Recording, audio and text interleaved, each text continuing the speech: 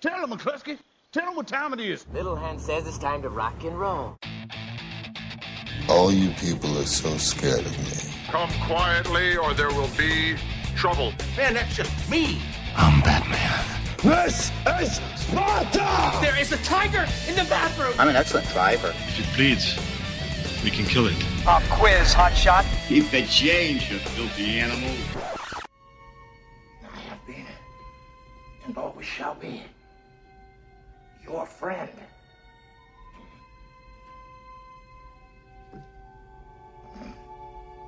Live long and prosper.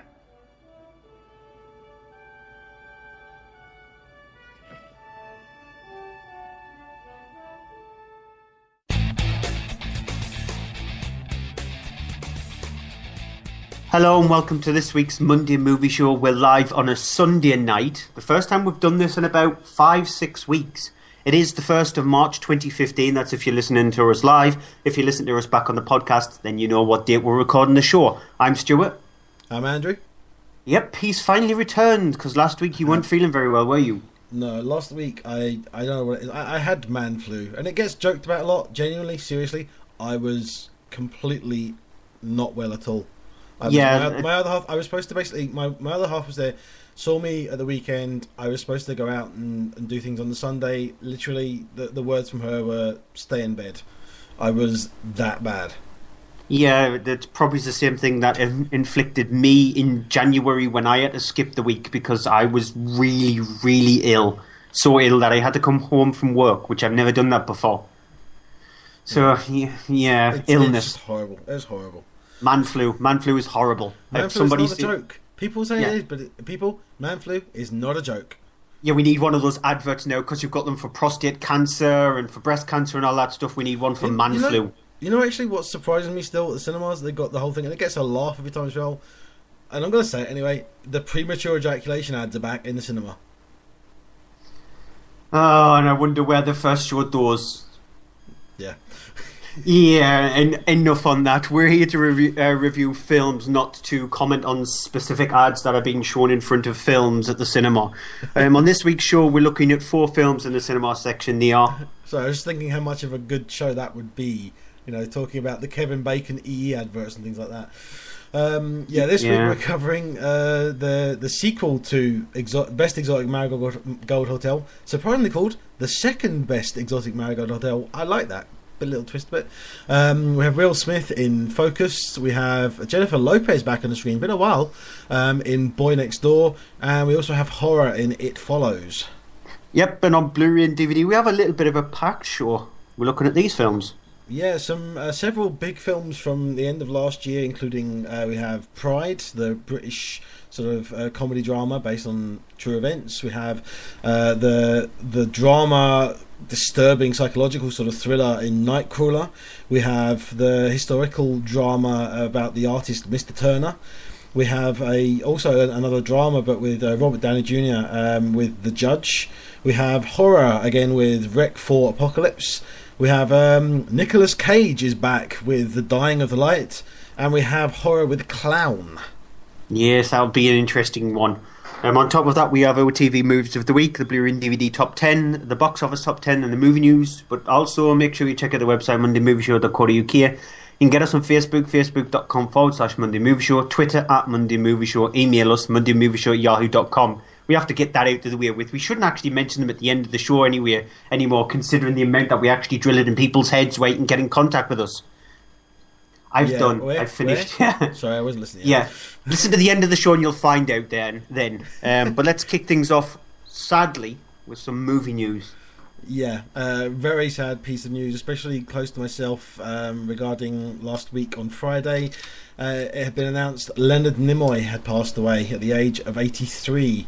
If anyone isn't aware of Leonard Nimoy and who there is, they should be surprised. They should be ashamed, really. As much, even if they don't watch it, he was severely well known, extremely well known for playing the character of Spock in the original Star Trek series from 1966 to 1969, and then occasionally in some films thereafter. He also had a career directing several films, including, you may be surprised to learn, he directed things like Three Men and a Baby, and it was announced that he passed away on last Friday. an issue that he'd had from last year. He announced he was suffering from a lung disease, obstructive pulmonary disease, which is a chronic lung condition, which is what has been led to believe that that's the reason why he passed away. So it's a real shame personally for me, because I'm a big Star Trek fan. I grew up watching it. The character of Spock is very well known to me, and very, very sad day. Yeah, same here. I think a lot of people in the UK, considering when we were children, we only had 3 TV channels, and so the kind of programs that we had to watch was very limited, and you were sort of like subjected to what your parents wanted to watch as well. But it was such a good job that in my household, we used to watch Star Trek on BBC Two at 6 o'clock. And so it used to be all the reruns of the original Star Trek, and then the Next Generation when that came. So I grew up on the original Star Trek, big, huge, massive fan of Star Trek. I had the encyclopedias and all that kind of stuff, so very sad into Star Trek. And then whole generation grew up on it, really. It's been a staple of, in particular, our generation. It is. It's sort of like, it was what Gene Roddenberry did with it. It was very unique at its time when Star Trek originally came out, because it was all about equality. Yeah. And it was all happening during the time when we've seen all of these films where it's all about race riots and things like that. And one person in the form of Gene Roddenberry decided to create a series where there was one character every single week who went down with the party who had a very generic name, who got killed off. But that was sort of like a little in-joke that ran throughout the series of Star Trek. However, if you look at all the races and creeds and colours and different genders, things like that, everybody would treat the same in Star Trek. And Leonard Nimoy's character of Spock was at the forefront of that. It was just the meeting of a human met with a Vulcan, with two. We should say, you're probably going to sound like I'm cutting in on you, but the sound is cutting out here every now and again, because we should say to anyone listening that Stuart is having internet problems this evening, so his connection may drop off, as it appears it's happened, and it seems it has. And we're going to try and see if we can get him back. 1 second. No, it looks like we may not be able to get him back at the moment, which is great news. Okay, so we'll try this again.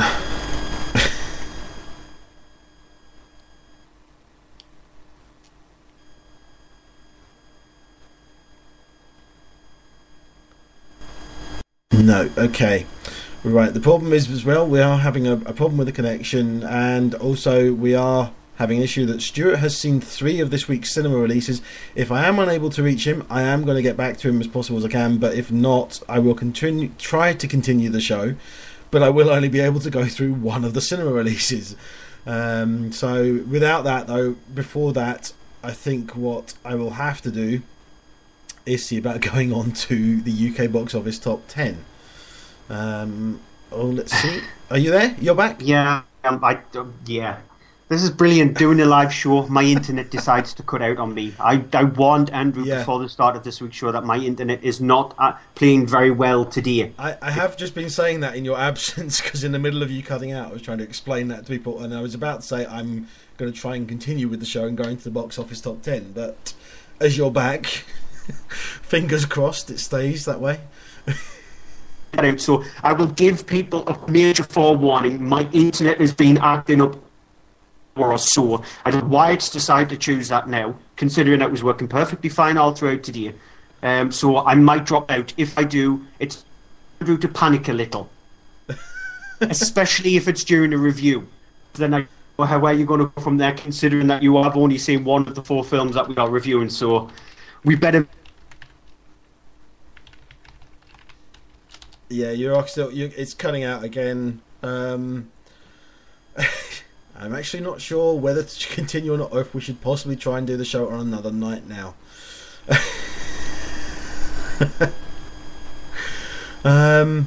Right. I'm trying to see. No message. Okay, right. Well, I'm going to go into the box office top 10. Which, because Stuart did have some pieces of news, but if we're not able to speak with him, we may have to then leave that. I'm going to go into the top 10 though, starting at number 10 with American Sniper, which is Clint Eastwood's Oscar-nominated movie. If you haven't seen anything about it, because it's been causing a bit of a stir. You have a lot of people who have liked it, a lot of people who have disliked it. It has very, very mixed reactions. I believe Stuart and I are both of the reaction that we thought parts of it were good, parts of it were not so good. The sniper sequences where it's set in Afghanistan are rather good. The parts where it's set in America with the character back at home are not so good because of the fact that it has a problem with sort of nothing much happening and sort of very plain, and it doesn't really play up those parts. At number 9 is Jupiter Ascending, which is the latest from the Wachowskis. It is the movie that has the surprisingly award-winning Eddie Redmayne in it, though not playing anything that's really award-worthy, because he's playing a very, very weird, very typical villain that's very, very quiet and doesn't seem to be sort of really in there at all for any sort of anything memorable that you kind of go, yeah, this is an award-winning actor. We have the whole thing is a big science fiction action thing. The acting in it isn't brilliant. The story is just about the same, and it's worth seeing for the big screen and enjoyable, but aside from that, not much more.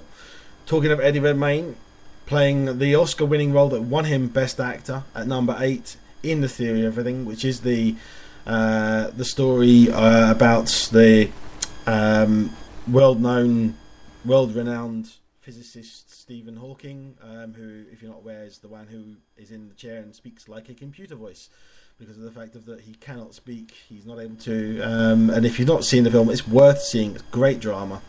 I'm still sorry. Apologies. We are having issues with Skype. It's popping up now on my screen and giving me lots of things in my way, so I cannot see the top 10.